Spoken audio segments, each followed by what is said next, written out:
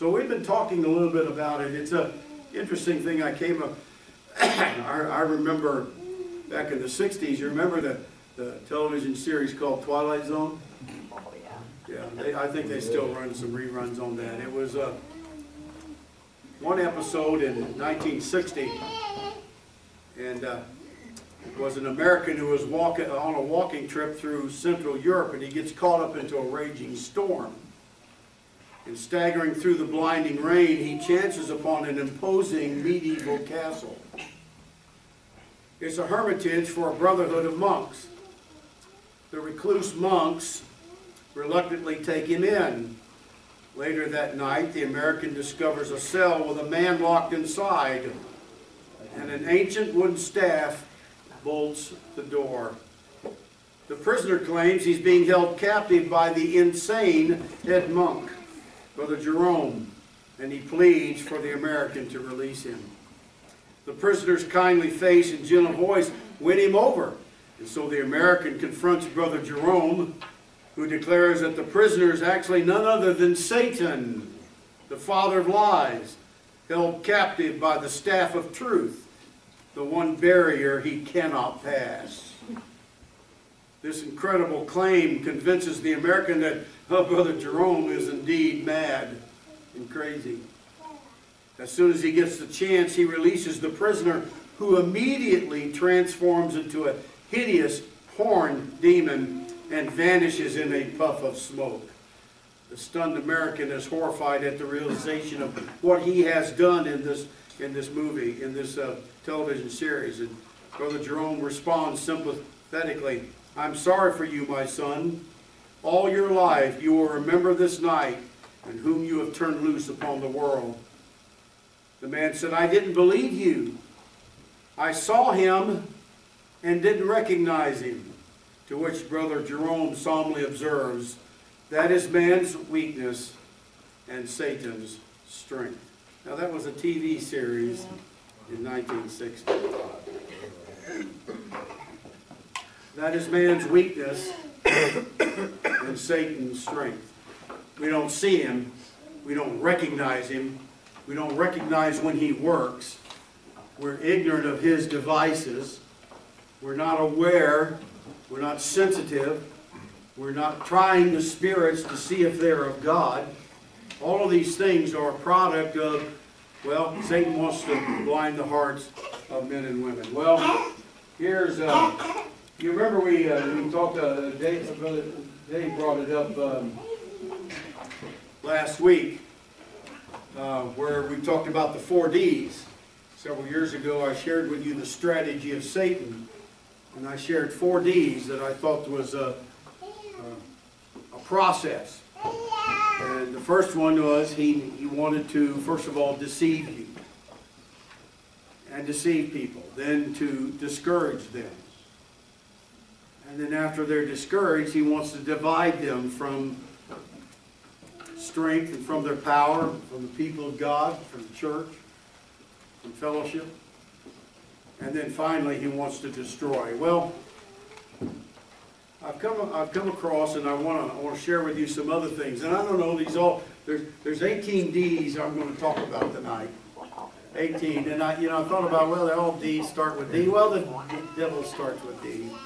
So maybe there's some link there. I don't know. But the scripture says, "Lest Satan should get an advantage of us, for we are not ignorant of his devices." Well, I want to talk about 18 devices, all beginning with the letter D, that hopefully will help us to be aware of the devices of the enemy. The first one is disappointment. Now, we all have disappointments in life, don't we? That's common to man. We all have disappointments. I read where one person said all disappointments are really God's appointments. We can look at it in a different way. Now, why should we think about that in that light? Because the scripture says, and we know. Everyone say, we know. We know. Everyone say, we know. We know. We know. We know. You see, we do know. It's not something that we're ignorant of. We know that all things work together for good to them that love God. Is there anybody here that loves God? Amen. Of course, we love God. We're not trying to walk away from God. We're here because we love God. We want to serve Him. We want to be a better disciple. He says, to them that love God, to them that are called according to whose purpose? His purpose. We're going to have disappointments in life. There are going to be things that you and I will face that will disappoint us in our lives. But we know that even those disappointments that you and I will face, God will work them for our good. The disappointment's not good, but God will take that which you and I face and He will turn it for our good. How many believe that? He will. I mean, there's a lot of painful things that you and I will encounter in life. There are tragedies that we will face. There will be things that we do not understand. There is no human answer for. It doesn't make sense to us.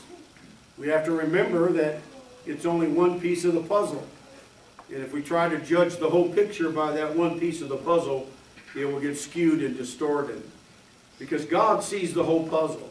And we can take that piece of puzzle and hold it up to our eye and it'll block out the whole world. God knows how to place that piece of the puzzle of our life in the right place and work it for our good. But see, the devil will use disappointment against you. He'll use that kind of disappointment against you. And so we need to be aware. We know that all things work for good to them that are called of God. So one of the first things he uses is disappointment. The second thing is discouragement. Discouragement is the second stage to disappointment. We get disappointed and then we get discouraged. Do you know that in America, a lot of drugs are sold for people who are depressed and discouraged? And they're trying to lift their spirit, trying to lift their life. They're just, they're disappointed with life. They're discouraged. Do you realize that suicide is now the number 3 killer of people in America? It's the number 2 killer of those that are 14 years old to 24. Just behind accidents. Although we don't know how many, quote, accidents are really suicides. Well, what's happening in our society? Well, if you eradicate God out of school, then you have no purpose. You're here by accident. You're only here because your mom didn't abort you. There's no real meaning in life. There's really no purpose. If you've been taught all your life that you're just here by chance, there is no God, there is no heaven, there's no hope. That's why Paul said, if in this life I only had hope, in this life I'd be of all men most miserable. So what's happening is that people are becoming discouraged and depressed. But the Word of God tells us in Deuteronomy 1:21 and verse 28, it says, "Fear not, neither be discouraged." You will find that passage in Deuteronomy, God speaking to Joshua again and again and again. You're facing a big city. You're facing mighty walls. You're facing mighty armies as you enter the promised land. Don't be discouraged. Don't fear. Don't be discouraged. He goes on to say, our brethren have discouraged our hearts later in that chapter. I think discouragement can have a infectious point to it, application to it. It can be contagious. People get discouraged. He says in here, our brothers have discouraged our hearts. We're not able to go in. Discouragement. The devil would like to disappoint you. He'd love to discourage you and depress you. And yet, the Word of God says, fear not. Amen. The third one is despair. To despair is to forget. And unchecked, despair can destroy a Christian's life. See, despair is something to forget that God is at work, that God's going on, that God has a purpose in your life and mine. Amen?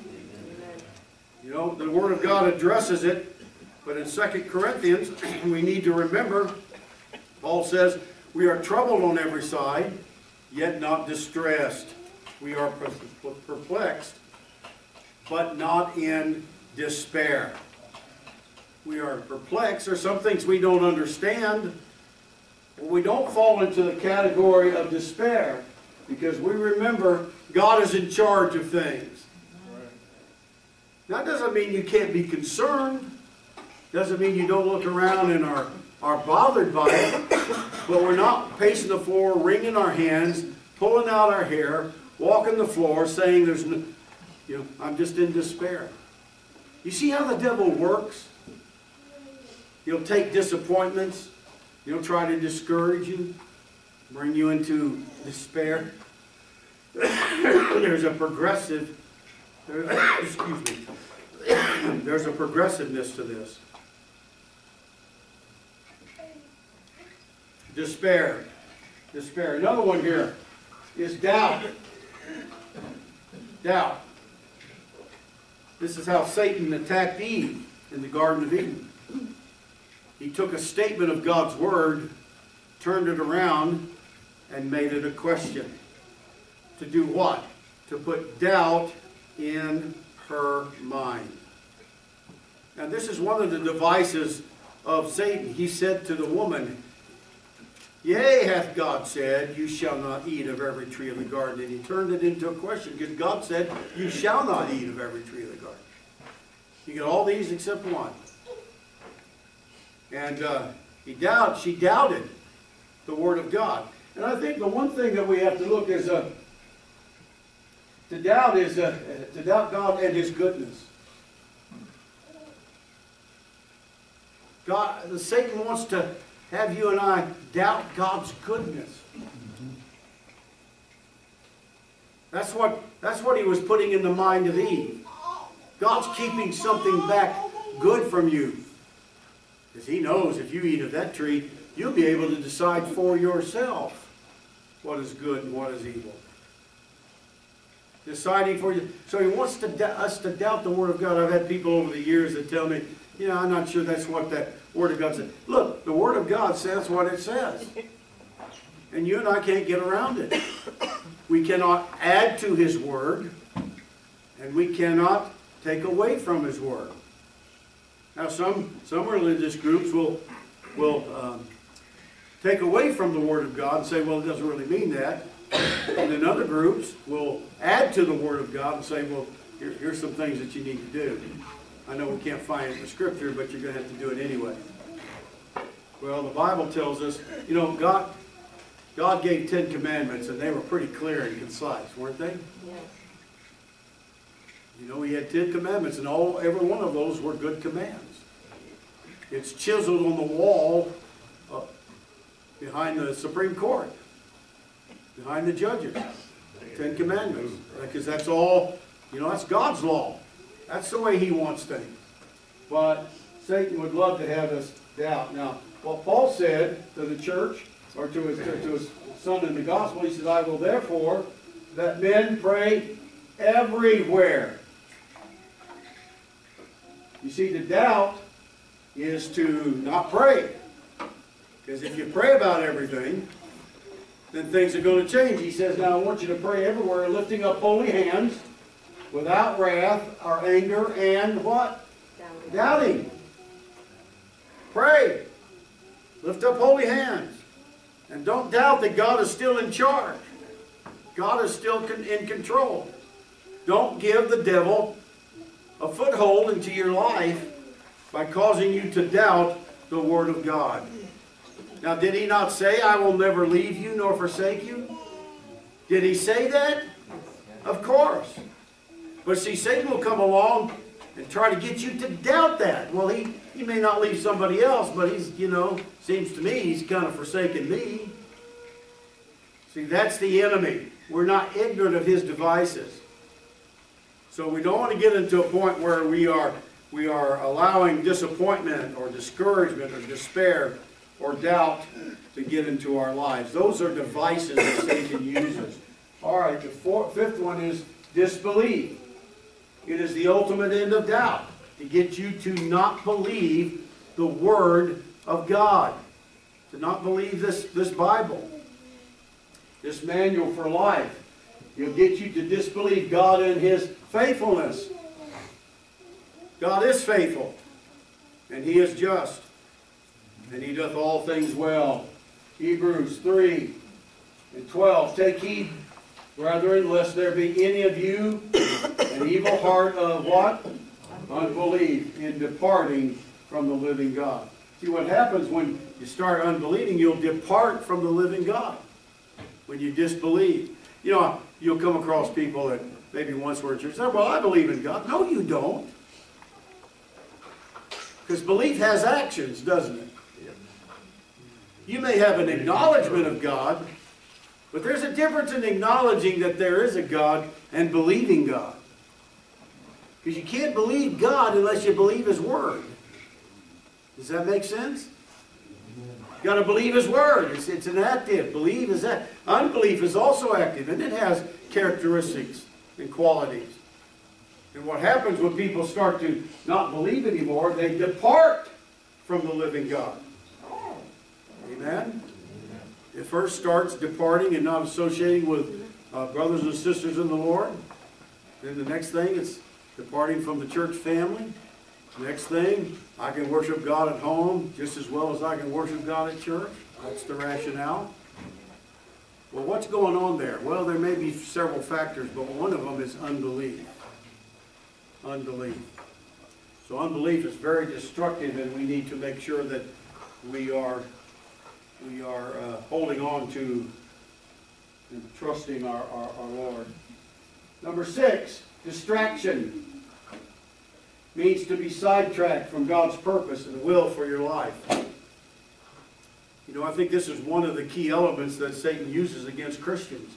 If he can get you sidetracked, if he can get you off, you know, just enough skewed off the track that you're not doing God's will for your life, you're not serving the Lord like you should, you're distracted by a lot of things. Remember the 4 soils? The third kind of soil is that it grew up, but thorns and thistles grew up with it, so that it did not produce. It looked good on the outside, except that it didn't have any fruit. And then Jesus explained that these thorns and thistles that grew up with the wheat were the cares of this life and the deceitfulness of riches. And they didn't produce any fruit. And I think that so many times, many Christians are being distracted by the things that are around them so that they're not producing the fruit of God in their lives that they need to produce. It's one of the tricks, it's one of the devices of Satan to get you and me off track of being what God wants us to be and doing His will. Well, it's just one of his devices that we need to be aware of. The real enemy of the best is not the worst, but the good. The real enemy of the best is second best. Satan would be okay with you having second best as long as you don't have God's best. He's okay with you lowering your expectations. Remember Matthew 14:30, Apostle Peter, Jesus calls him. He gets out of the boat, starts walking on water. As long as he fixed his eyes on Jesus Christ, he was okay. He's walking on water. But the Bible says that when he looked around and saw the winds boisterous and the waves crashing up against him, when he took his eyes off of Jesus, he began to sink. He was distracted by the wind and the waves. Can I tell you tonight that as long as you keep your eyes on Jesus, you'll be okay. You'll be fine. The wind may be blowing, the waves may be crashing, life may be in chaos around you, but keep your eyes fixed on Jesus and you will not be distracted. And I will tell you, you'll be able to walk on that which is around you in trust and faith. Amen? Amen. All right, number 7.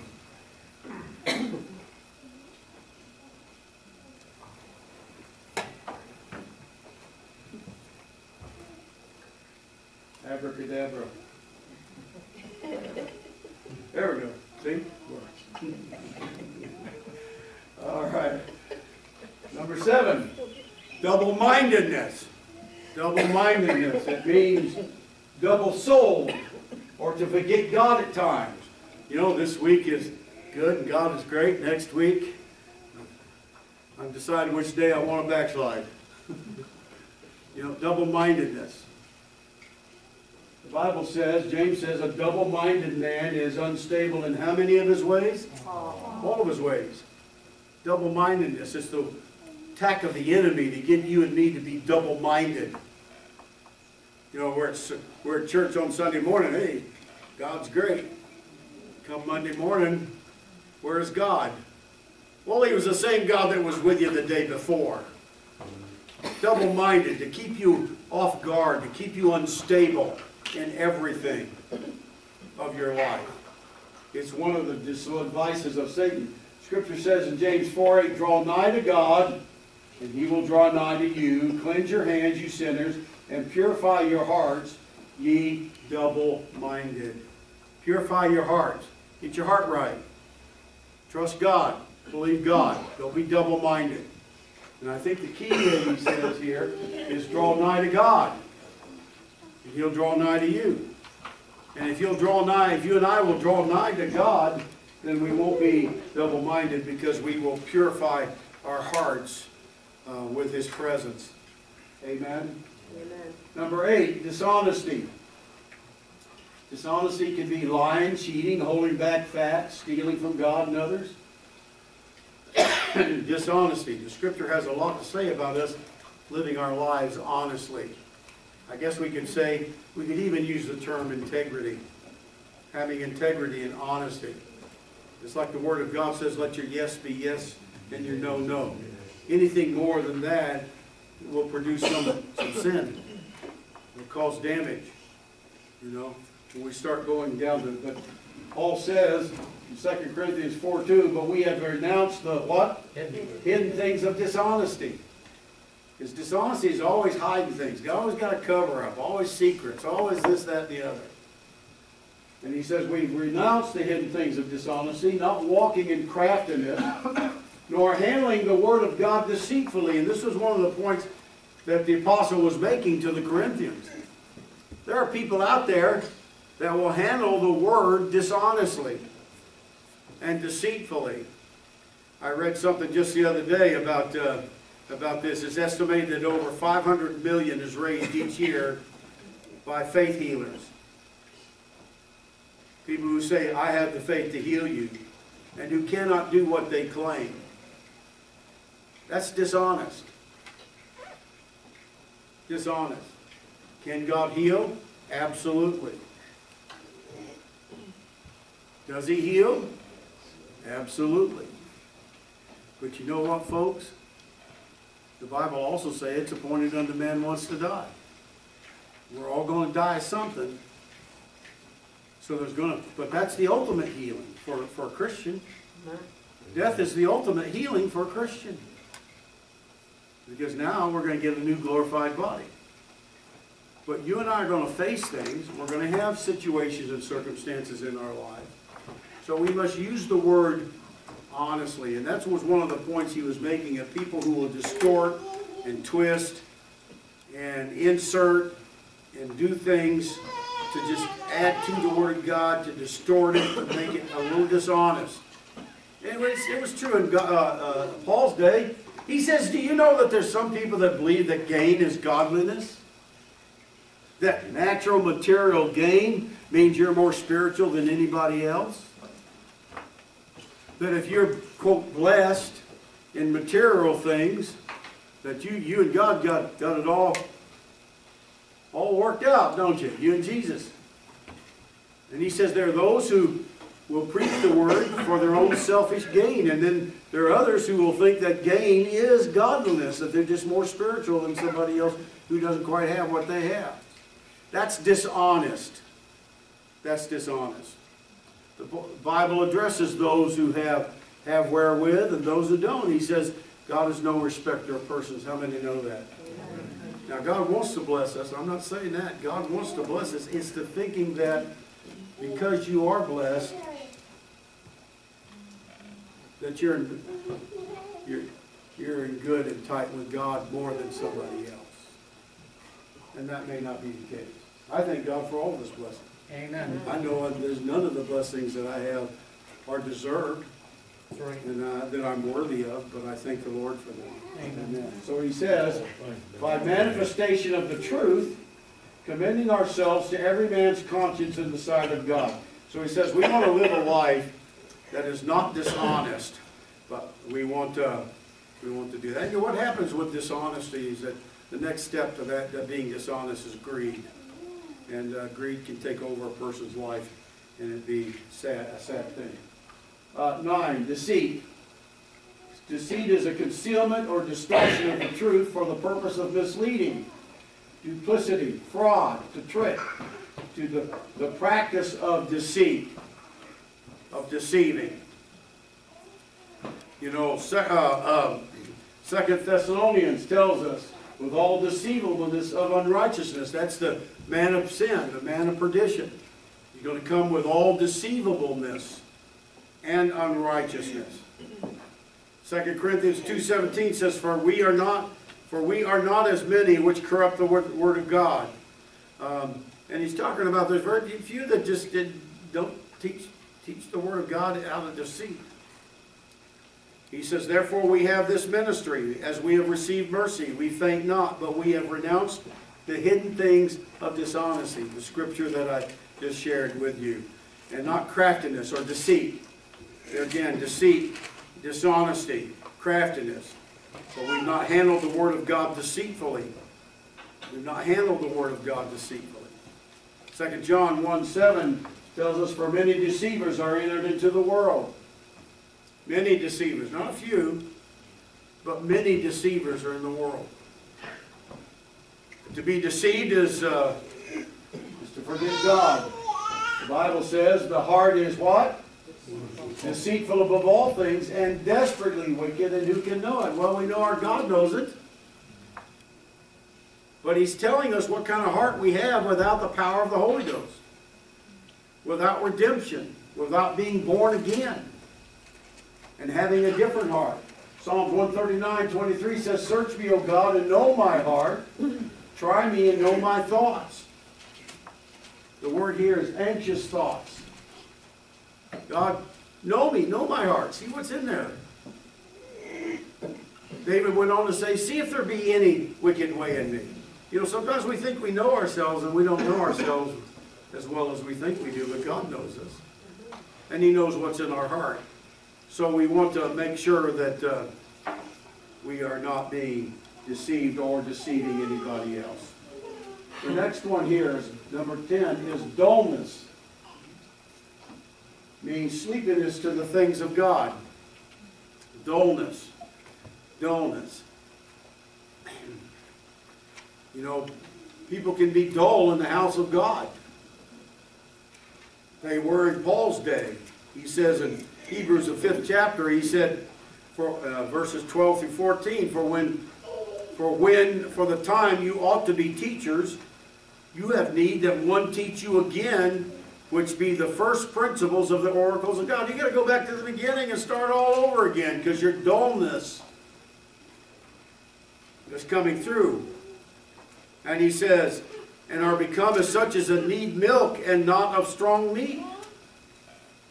So he's saying the dullness in your heart and in your life is not allowing you to capture the things that you need to capture in your life. It affected the church in Corinth.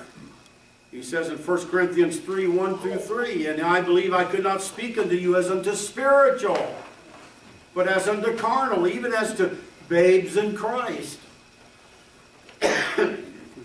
I have fed you with milk and not with meat, for hereto you were not able to bear it, neither yet are you able now. For you are yet carnal, for whereas there is among you envying and strife and divisions, are you not carnal and walk as men? What does it mean, walking as men? He says you're walking like unbelievers. Carnality is manifested, and here are the things that he says that manifests carnality. In other words, in discipleship, I draw a line. Here's an unbeliever, here's a new believer. They're all on the same line. Here's somebody that doesn't know Christ. Here's somebody that's just been born again. They don't know anything. Really. Then you can have a spiritual growth upward, or if you go straight, That's what the Bible says, carnality. The carnal man is on the same level as the unbeliever and the babe in Christ. There's no growth, but he says there's evidences of that carnality. There's envy, there's strife, there's jealousies, there's divisions. He says, are you not carnal and walk as men? You know, to suffer dullness is to forget God. He says, of whom we have many things to say and hard to be uttered, seeing you are dull of hearing. Dullness.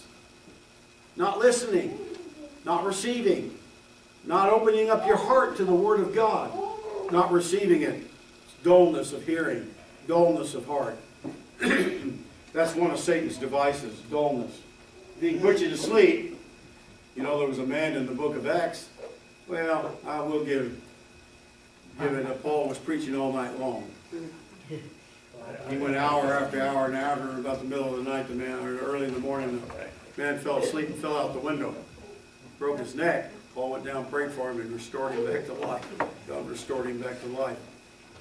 But dullness is just, you know, being sleepy, being dull. The next one, number 11, is deadness. Unchecked dullness leads to deadness. Think about it. One of Satan's devices, deadness. Revelation 3:1. I know your works. You have a name that says you live, but you're dead. Your deadness. Dead. That was one of the 7 churches. It says you have a name that says you're alive, but you're not. You're dead.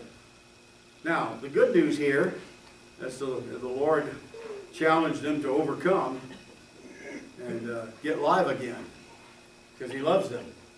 So, one of the enemy's tricks is deadness. Number 12, defame. Defame means to belittle or criticize, to slander. In fact, the meaning of the word devil is slander. So, one of the devices that he uses, you know, if we have aught against someone, you go to them, to their face, and you resolve it. You attempt to resolve it. If they don't hear you, then you take a friend, a mature friend, and you go and say, look, brother, look, sister, I don't want there to be anything between us. I don't want there to be any barrier. I don't want there to be any misunderstanding. You know, I want you to forgive me if I've done something. If you know you've done it, then you spell it out. Forgive me for. But you want to resolve it. In fact, Jesus taught that if you go to the altar and you find out, you remember that you have aught against somebody else, go take care of it. Then come back to the altar. See, that's what the trick of the enemy is to belittle and criticize, to slander. Scripture says, whosoever privately slandereth his neighbor, him will I cut off, and him that hath a high look and a proud heart will I not suffer. He says, I'm not going to tolerate that. So, defame, to criticize, to slander someone. That's what's happened this week with those boys from Kentucky. The media just openly, without having any facts, having not all the information, slandered those boys and defamed them. Some of the statements that were said by people toward them, I can't even tell you. It's so gross and bad. But see, that's the work of the enemy. That is a trick of Satan to slander. All right, well, we've got a couple more here. Let's go. Discord or divide means to cause disunity, troublemaker, gossip, raising doubts in the minds of people. To sow discord among the church. Discord. That's what the devil wants to do in any assembly, is to sow discord and disunity among the church. But again, the church has to be the safest place on earth. It has to be. Because there is no other city of refuge. There's no other place of refuge that people can go to. if it's not the church of the Lord Jesus Christ. Number 14.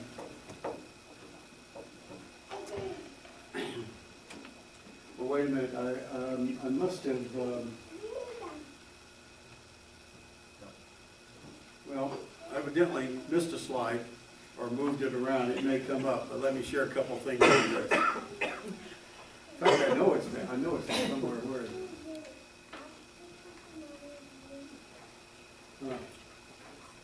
I know I typed it. All right, well, it's gone. Well, let me share it with you here. Proverbs 6, verses 16 through 19. These 6 things doth the Lord hate, yea, 7 are an abomination unto him. Number 1, a proud look. Number 2, a lying tongue. Number 3, hands that shed innocent blood. 4, a heart that devises wicked imaginations. 5, feet that be swift in running to mischief. 6, a false witness that speaketh lies. Number 7, and he that soweth discord among the brethren. Those are all serious offenses toward God and the church. And he says that's one of the things that Satan does, is try to get you and me to sow discord and divide. All right, next thing is defilement with the things and the ways of the world. How many know we can be defiled? Yep. The Bible has a lot actually to say about it, but let me quickly say, 2 Corinthians 3:16 and 17, know ye not that you are the temple of God, and that the Spirit of God dwelleth in you? If any man defile the temple of God, him shall God destroy, for the temple of God is holy, which temple ye are. Defiled. What does it mean to be defiled by the things of the world? A lot of things can defile us. I warn our young people when they go into college. The one thing the enemy does in colleges across this nation is to defile the minds of our young people. Defile. And I'm using that word strongly. To destroy their faith, to defile their mind with lies, not truth. I've been in so many courses where the instructor was nothing more than an educated idiot. But they are trained to defile your minds. Remember when we used to have a Christian school, we would hire teachers that came from Christian colleges, and it'd always take us a year or more to even get their thinking proper, to have a biblical worldview that would be godly and understandable. And yet, see, the enemy is infiltrating every conceivable institution so that he can defile the minds of people. It's one of his tricks. It's one of his strategies. It's one of his ways. Now, this has to do with our lifestyle. The enemy wants to defile us in our lifestyle. Well, let's quickly go to number 15. One of Satan's favorite lies to tell is this: discontent. Discontent. Not satisfied. Make you discontent in your heart. Be content with such things as you have. For he has said, I will never leave thee nor forsake thee. Be content. Have a peaceful heart. It goes on to say in 1 Timothy 6:8, having food and raiment, let us therewith be content. Be content. Be satisfied. Philippians 4:11, I have learned in whatever state I am therewith to be content. We don't want to be discontented. It's one of the tricks of the devil. Number 16, delay, to postpone either salvation or service. Now we know in salvation people can delay, not today, not right now, some other time. But people also say that in their service to the Lord, in their ministry to God. whatever God's called them, not today, some other time. And yet that's a trick of the enemy to get you to put off what God's called you to do. Hello?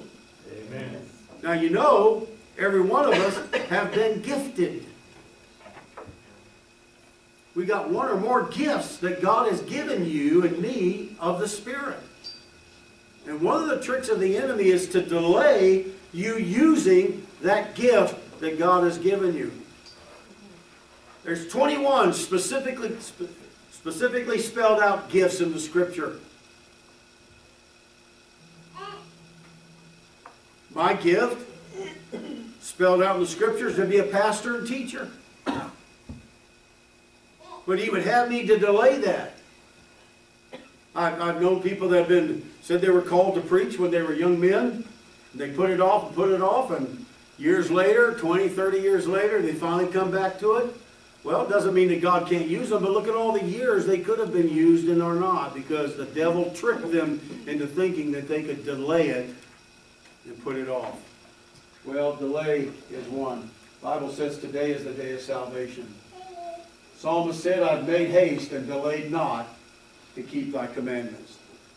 I didn't delay. Two more. Disobedience.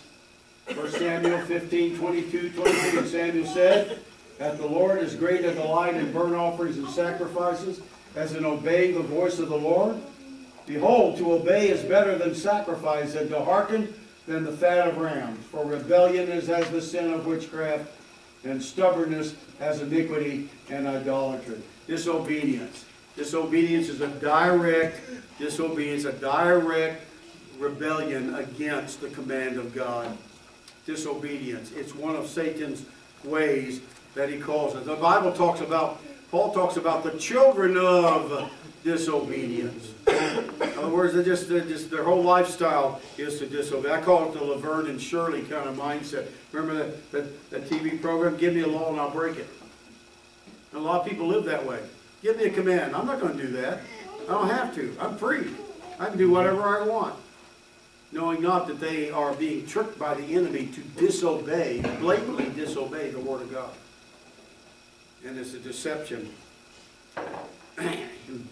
All right, number 18, last one here. Debt. Some people won't think that this is an issue, but it is. Proverbs 22:7 says, the rich ruleth over the poor, and the borrower is servant to the lender.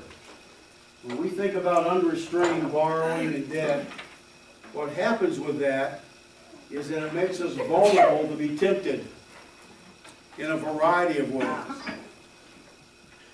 And it also makes us an enemy. It also causes us to be slaved by the enemy, having to work long hours to pay the debt that we've incurred, so that we have no time for God, we have no time for service.